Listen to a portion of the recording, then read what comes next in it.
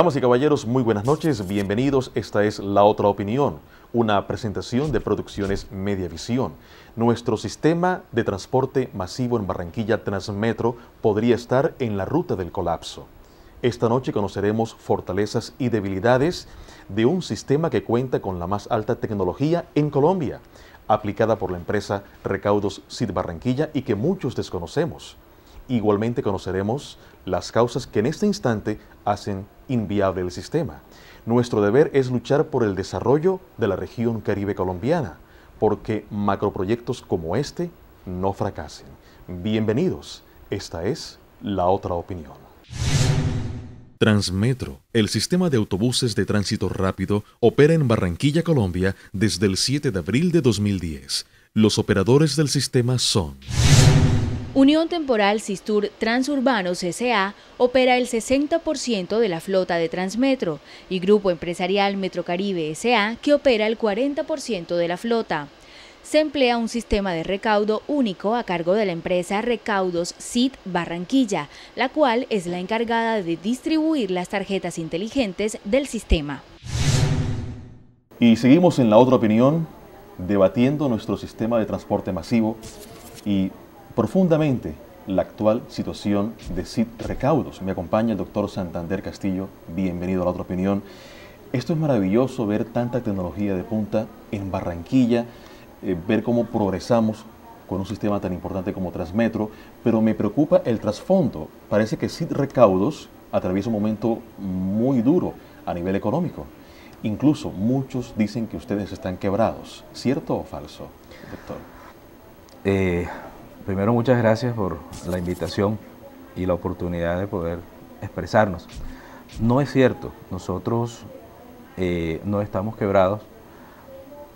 Nosotros hicimos una solicitud de admisión a la ley 1116, que son las herramientas que la ley nos brinda a los empresarios que tienen el interés de mantener y continuar una operación para poder recuperarse y seguir con una operación normalmente. Entonces nosotros fuimos admitidos por la Superintendencia de Sociedades a la ley 1116.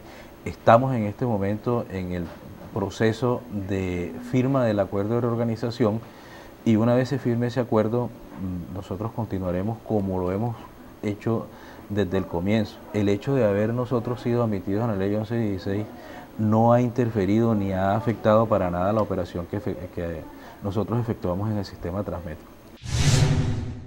El pasado 11 de julio de 2012, el sistema Transmetro cumplió 2 años de operaciones.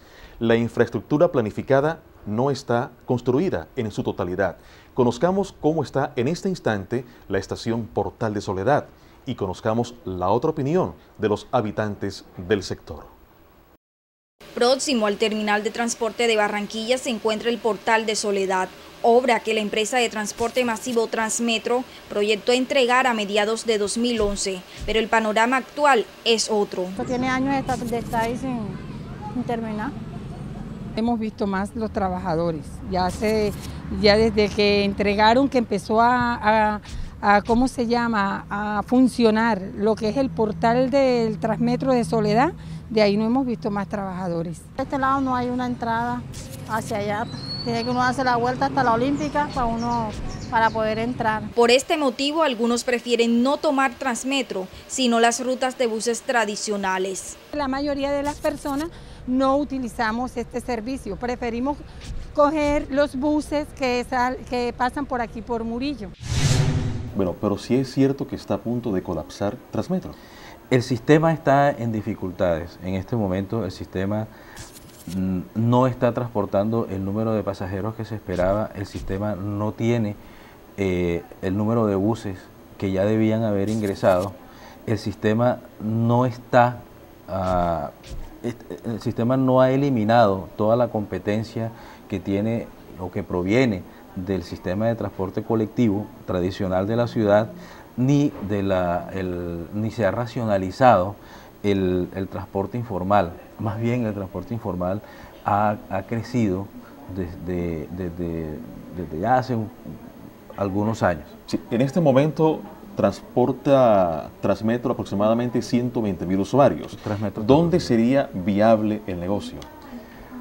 El negocio fue estructurado desde sus inicios para transportar o para satisfacer el 30% de la demanda de transporte público de la ciudad. Si nosotros pensamos que para el año 2007, que fue cuando se estructuró el sistema, había 1 millón de personas, en números redondos, de usuarios del sistema de transporte público y Transmetro se estructuró para satisfacer el 30%, estamos hablando de que Transmetro debería estar transportando hoy 300.000 pasajeros o más, pero se estructuró para satisfacer el 30% de la demanda del transporte público de la ciudad. Ingeniero Misael Niño, director de tecnología de SIT Recaudos Barranquilla. En efecto, ingeniero, contamos en Barranquilla con la más alta tecnología en toda Colombia. Sergio, buenas noches. Nuestra tecnología es la más avanzada en Colombia porque nosotros tenemos implementado todos los estándares que se necesitan para tener gran disponibilidad, alto rendimiento y alto desempeño en toda la plataforma tecnológica implementada para el sistema de transporte masivo de Barranquilla. En la actualidad nuestros centros de cómputo no es uno solo, son 2 centros de cómputo que trabajan en paralelo para siempre tener una alta disponibilidad. Adicional de que están trabajando en paralelo, toda la plataforma tecnológica tiene sistemas de redundancia, sistemas de protección, es decir, tenemos doble infraestructura para todos los eventos. ¿Cómo se sustenta esa doble infraestructura? Inicialmente, como lo mencioné, con 2 centros de cómputo. Cada uno de esos centros de cómputo procesan las transacciones que suceden en todas las estaciones, en todos los buses que están a lo largo de la ciudad de Barranquilla, y con esta plataforma pues nos llegan todas las transacciones. Mucha gente en redes sociales, periodistas, han siempre criticado los inicios de este sistema. Por ejemplo, doctor Castillo, en un principio, en el proceso de adjudicación de la licitación, se dijo que Bitácora Asociados de los Nule fue ganadora del sistema de recaudos SIT. ¿Cómo es esto? ¿Cuál es la verdad verdadera, doctor Castillo? Bueno, la promesa de Sociedad Futura Recaudos SIT nace en el año 2007 para participar en el proceso licitatorio del recaudo del sistema de transporte masivo de la ciudad. En esa promesa de Sociedad Futura participó la empresa Bitácora, que era una empresa cuyos propietarios eran los Nule, eso no es ningún secreto. El proceso licitatorio, para ir respondiendo por parte de sus preguntas, el proceso licitatorio fue un proceso transparente, al cual se ha cuestionado. Sin embargo, yo quisiera con fechas tratar de demostrar o tratar de informar que no es cierto. El proceso licitatorio se abrió por última vez en septiembre de 2007, después de algunos intentos fallidos. En septiembre de 2007, bajo la administración del doctor Guillermo Jonis, pero era el alcalde en ese momento. En septiembre de 2007 era el alcalde de la ciudad. Ni siquiera se habían realizado las elecciones para alcalde, que asumiría en enero de 2008. Desde septiembre de 2007 hasta febrero de 2008 se llevó a cabo todo el proceso licitatorio, entrega de pliegos, entrega de ofertas, tanto técnica como económica, y en febrero de 2008, el 5 de febrero de 2008, se convocó a la audiencia de adjudicación de la licitación. Coincidencialmente era un martes de carnaval, eso lo han cuestionado. Sí. Sin embargo, hay que recordar que esta era una licitación pública internacional y que el lunes y martes de carnaval no son días festivos, son días cívicos. Solo en Barranquilla. Solo en Barranquilla. Sí. Exactamente. Entonces, como los plazos daban ese día hubo la necesidad de convocar la audiencia de adjudicación de la licitación. Desde el 1 de enero del 2008 hasta el 5 de febrero, que era el tiempo que había transcurrido bajo la alcaldía de Alex Char, de modo que todos esos cuestionamientos y todas esas voces que dicen que eso estuvo arreglado, en un mes no se puede arreglar un proceso de esta envergadura.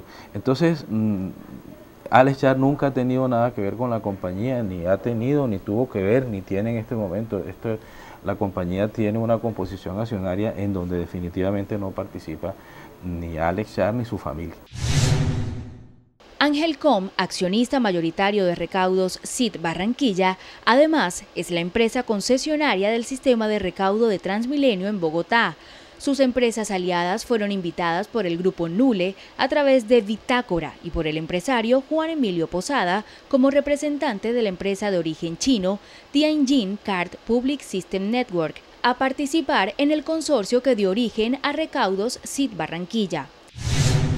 En cuanto al grupo Nule, la empresa Bitácora, efectivamente, en el momento en que se nos adjudicó la licitación, ellos formaban parte de la composición accionaria de la compañía y una vez que se firma el contrato, la empresa Bitácora presenta una oferta mercantil para realizar 3 actividades específicas dentro de la ejecución del contrato, que eran el suministro de las 1.500.000 tarjetas que teníamos que suministrar a los usuarios, el suministro de la plataforma de recaudo y todos el software o los programas de integración, y presentó una oferta mercantil la cual fue aceptada. Eso está dentro de la ¿Contrato de cuánto aproximadamente, doctor? Este era un contrato cuyo anticipo era de 8.300 millones de pesos que se le entregó a la empresa Bitácora. ¿Le respondieron por esto? No, señor. Nosotros le entregamos un anticipo de 8.300 millones de pesos a la empresa Bitácora para que diera inicio a estas obras. Y al poco tiempo, cuando empezamos a solicitar informes de avance, entonces nos solicitaron una reunión en donde notificaron que ellos no estaban en la capacidad de poder ejecutar esas obras, ejecutar esos trabajos. Nosotros solicitamos soluciones porque primero había que cumplir con el distrito en la ejecución del contrato, y la única solución que se encontró en aquel momento fue que ellos hicieran un traspaso de esos contratos a otra empresa que quisiera participar en la ejecución del proyecto. Bajo esa figura entró la empresa SAR Asesorías y Redes, que es una empresa proveedora de tecnología de la empresa Angelcom, que es la que hace el recaudo de Transmilenio en Bogotá, de la fase 1 y fase 2.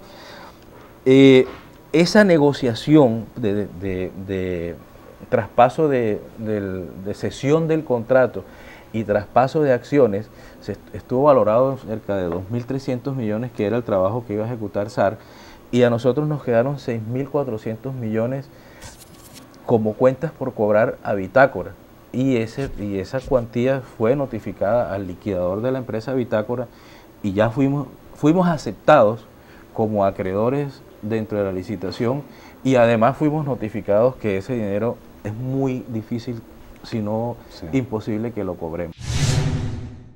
Contactamos en este instante en La Otra Opinión a Vivian Sanz, directora de Sistemas de Información. Bienvenida, Vivian. ¿Cómo funciona el sistema de control de flota? Buenas noches, Sergio. Pues te voy a explicar de una manera muy sencilla cómo funciona el sistema de control de flota de nuestra empresa y para qué lo usa Transmetro. Inicialmente, pues contamos con 3 herramientas. La primera es de monitoreo de buses, la segunda para programación de estos mismos, los servicios que realizan, y la tercera, que es la parte de la comunicación. Este es el mapa de Barranquilla. Con este nosotros monitoreamos el posicionamiento de los buses y el estado en que se encuentran. Por ejemplo, este bus que tiene el globito con el número 5 significa que está atrasado. Si le damos clic en ese punto, nos muestra que tiene 11 minutos 35 segundos de retraso. También nos muestra el conductor que está realizando ese viaje, en qué ruta se encuentra y el turno que está realizando. En este caso, el turno es la hora en que se realiza el servicio.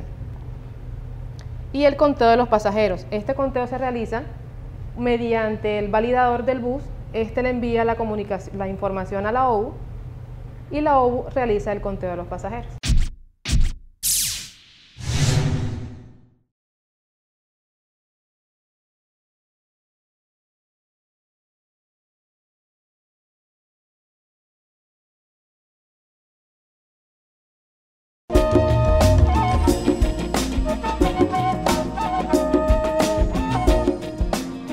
Cerca. energía que construye futuro. Queremos conocer la otra opinión de ustedes, amigos televidentes, en torno al sistema Transmetro. Pueden escribirnos en nuestra cuenta en Twitter, La Otra Opinión Co. Nos acompaña Everlides Villarreal. ¿Nos puede contar a La Otra Opinión cómo detectan las fallas en el sistema Transmetro? Sergio, buenas noches. Por medio de esta vista podemos monitorear el estado de los dispositivos de recaudo del sistema de Transmetro. En este momento estamos viendo dispositivos de estado en color verde, lo que indica que están en correcto funcionamiento. Podemos monitorear los dispositivos externos, los de estaciones y los de buses. Adicionalmente tenemos control de los servidores y dispositivos de estaciones. Todos los dispositivos del sistema de recaudo están monitoreados las 24 horas de los 365 días del año. Tenemos operadores trabajando en diferentes turnos para brindarle la disponibilidad al sistema y a todos los usuarios. Seguimos en La Otra Opinión, hoy invitado el doctor Santander Castillo, gerente de SIT Recaudos Barranquilla.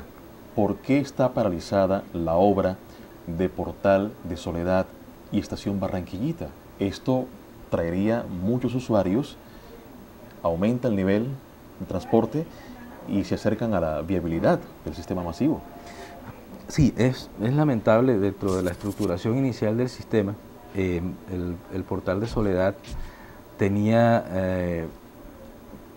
prevista la construcción de un centro comercial en el segundo piso de la estación. Con un nivel tipo Buenavista. Con un nivel tipo Buenavista y una conexión vía escaleras eléctricas con el sistema de transporte masivo, que definitivamente atraería muchos pasajeros y sería muy atractivo incluso para el sistema de transporte intermunicipal, descargar los pasajeros en el Portal de Soledad, en un centro comercial atractivo y después utilizar el sistema de transporte masivo para desplazarse por la ciudad. Yo la verdad desconozco cuáles son las razones por las cuales la obra no ha avanzado, no se ha cumplido con la meta. Se desarrolló parcialmente, hubo un momento en que hubo una parálisis. A nosotros nos entregaron espacios provisionales para instalar nuestros equipos y para instalar las taquillas. Las taquillas están en un sitio provisional. Nosotros teníamos previsto instalar en el Portal de Soledad el centro de atención al usuario y no tenemos el espacio para brindar ese servicio.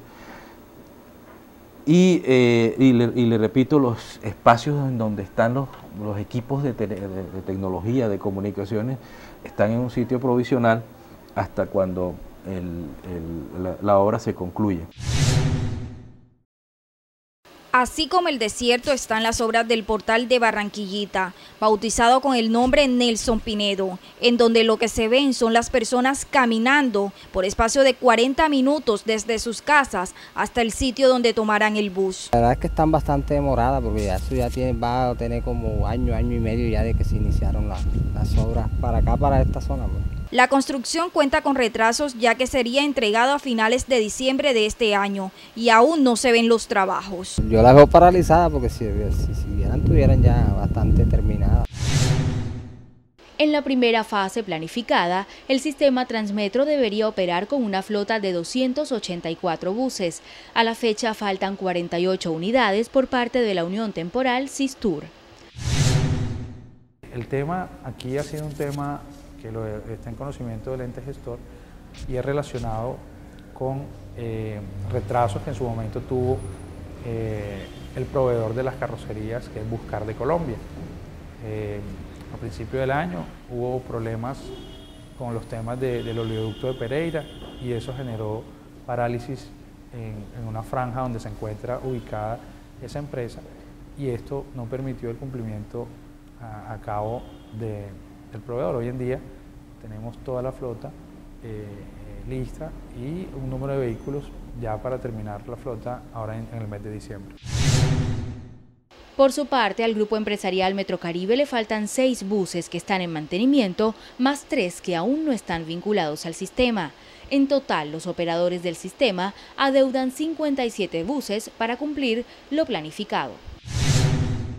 Hace unos pocos meses nosotros, gracias a un esfuerzo de nuestros socios, se completó la flota. Igualmente está haciendo ese esfuerzo la empresa Sistur, ya los tienen totalmente listos, ya es equipados, fabricados, carrozados, y en pocos días ya estarán aquí en nuestra ciudad. Pero no solamente los buses, sino también la infraestructura.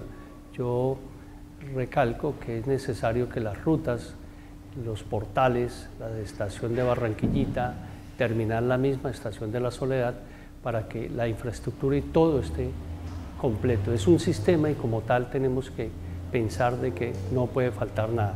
Igualmente, todas las políticas de ordenamiento del transporte, la informalidad que nos está acosando, el vandalismo, y hay casos críticos donde la evasión o los señores que no pagan sus tiquetes de uso se meten al sistema. Eso nos perjudica enormemente. ¿Cuánto pierden ustedes por cada usuario actualmente? Aquí hay que tener en cuenta dos conceptos, el concepto de la tarifa técnica y el concepto de la tarifa al usuario. La tarifa técnica es la tarifa que debería pagar el usuario para cubrir los costos del sistema. Esa tarifa con corte a octubre está en 2.600 pesos, nuevamente hablando de números redondos. Y el usuario, una cifra imposible de pagar además. Sí, impensable. Impensable. O sea, la solución nunca será subir. Solicitarle al usuario que tiene que pagar 2.600 pesos por el sistema de transporte. No, jamás. Y la tarifa que paga el usuario son 1.600 pesos. Entonces, esos 1.000 pesos de diferencia lo estamos absorbiendo los concesionarios. ¿Por cada usuario? Por cada usuario nosotros estamos absorbiendo 1.000 pesos. ¿Están perdiendo plata todos los días? Estamos perdiendo plata todos los días. ¿Cuál es la solución, doctor Castillo? La solución está y ha sido aplicada en muchos sistemas de transporte masivo a nivel nacional y a nivel mundial. Los sistemas de transporte, por formar parte de las políticas sociales del Estado, deben ser asequibles al usuario. Incluso para estudiantes gratis, incluso con muchas bondades. Entonces, como en otros países. Como en otros países. Entonces se tienen que pensar muy seriamente en un subsidio para el sistema de transporte masivo. De parte del Estado para todos. De parte del Estado. De parte tanto del gobierno nacional como del gobierno distrital, para poder compensar esa diferencia que hay entre una tarifa técnica y la tarifa que está pagando el usuario. ¿En este instante hay un impedimento jurídico para pedir ese subsidio? Entiendo que sí. Entiendo que el Plan Nacional de Desarrollo habla de sistemas autosostenibles, y entonces al ser autosostenibles un subsidio no cabe. Pero esto es un tema de voluntad política, esto es un tema de sentarnos en una mesa y que cada cual asuma el rol que le corresponde y asuma las responsabilidades que le correspondan y ejecute.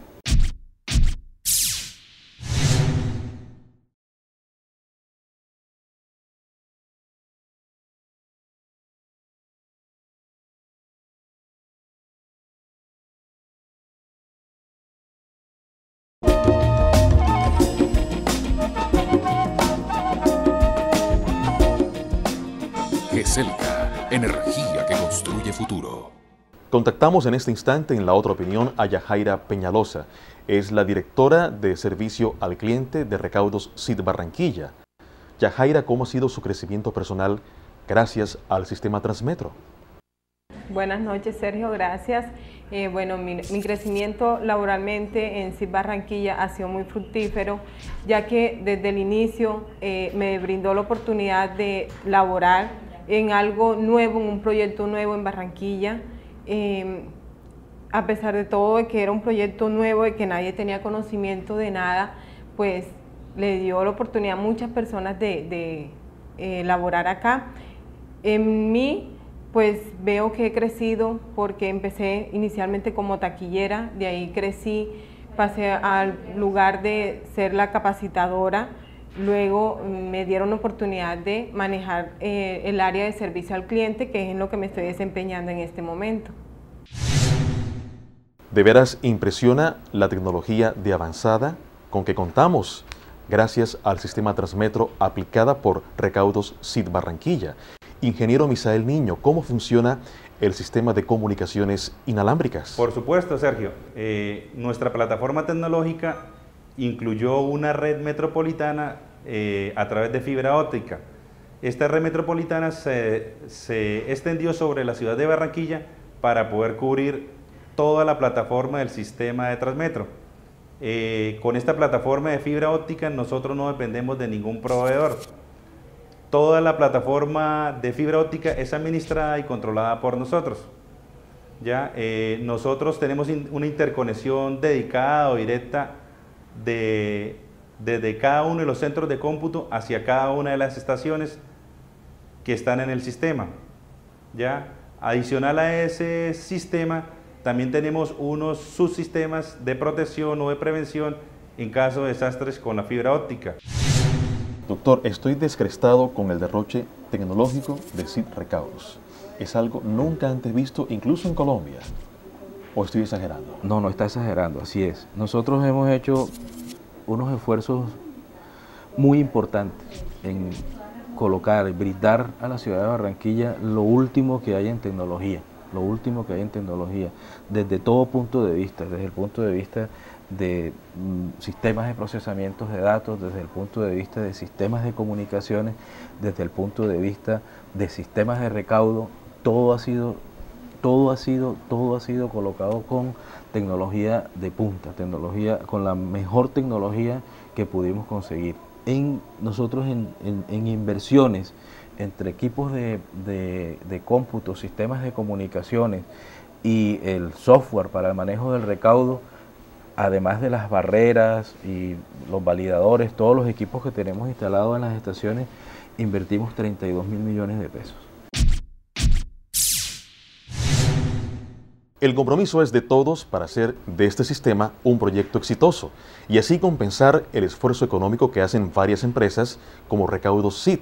A la final, buscar el desarrollo de Barranquilla. Hasta la próxima semana, volverá con ustedes La Otra Opinión. Doctor Castillo, al cierre, su mensaje esperanzador de SIT Recaudos para toda Barranquilla. Nosotros ratificamos a Barranquilla y a la ciudadanía barranquillera que pueden tener la más absoluta confianza de que la empresa de recaudos del sistema está comprometida con Barranquilla. Nosotros hemos invitado tanto a las autoridades nacionales como a las autoridades distritales a sentarnos en una mesa a buscar las soluciones a este sistema. Nosotros queremos ser parte de la solución del sistema. Todos tenemos identificados el problema, todos sabemos cuál es la solución, pero no ha habido la voluntad para sentarse en una mesa, asignar las responsabilidades y empezar a ejecutar un plan que permita sacar adelante el sistema Transmetro. Estamos caminando en la cuerda floja. El sistema económicamente está muy inestable. Cualquier problemita que haya con los concesionarios ya nos pone a tambalear. ¿Será cierto que hay personas de mucho poder en Colombia interesadas en que esto colapse, Transmetro, devaluar el sistema, quebrarlo, que ustedes se aburran de perder plata todos los días y comprarlo a menor precio? Ojalá no sea así. Yo espero que no porque en definitiva el colapso de un sistema de transporte masivo pues evidentemente que va a afectar a los inversionistas, pero quien más se va a perjudicar es tanto la ciudad como la ciudadanía, que ya está empezando a acostumbrarse al sistema, que ya está empezando a apropiarse. Usted sabe que los barranquilleros, cuando nos apropiamos de algo, lo cuidamos, lo queremos, lo respetamos y hasta lo defendemos. Entonces, yo espero que no.